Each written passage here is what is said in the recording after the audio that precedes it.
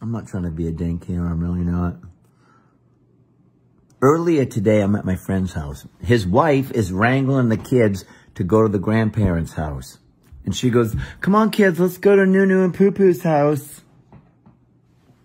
That's the grandparents' names now. Nunu and Poo-Poo. Or whatever hush shit name they come up with now. If you live in New England, it's Grammy and Grampy.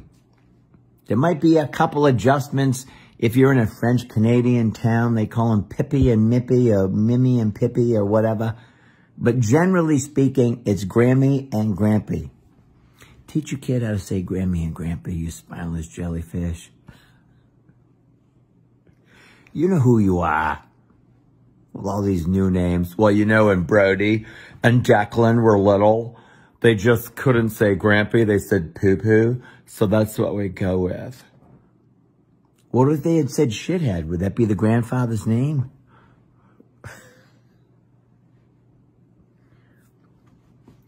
Come on, kids. Let's go to Fat Tits and Big Dick's house. They just couldn't say Grammy. They'd always say Fat Tits. So that's what we went with. Fat Tits. That's a Grammy. It's Grammy and Grampy. All right? Don't be an asshole. I love you all. Have a great weekend. It's going to be hot. Jesus. Oh.